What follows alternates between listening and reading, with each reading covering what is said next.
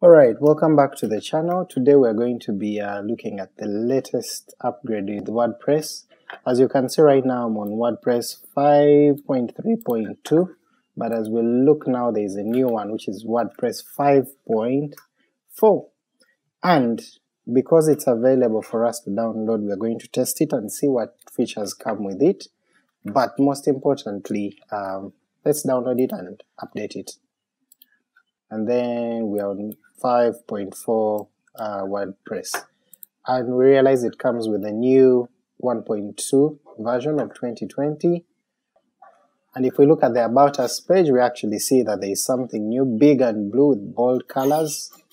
Okay, so when we load the new 5.4 of WordPress, it actually comes with this whole blank white space, and this is what we call the full screen mode, and it comes with this logo here. When you click it, it takes you to see what we had traditionally, but, well, if you see this in your WordPress 5.4, I don't want you to think that your website is actually broken. It is not. It is the new way that WordPress is doing everything. It is the new way that things are going to happen. I think they're just trying to get us all used to this interface, so that when full screen mode editing comes in, and we're editing our headers, our footers, we're used to having all this white space. However, you can quickly turn it off by coming to this small sprocket that's here, and then the three icons that you say, I don't want full screen mode, and then you'll go back to the ordinary traditional WordPress that we do have here. That's the quick way.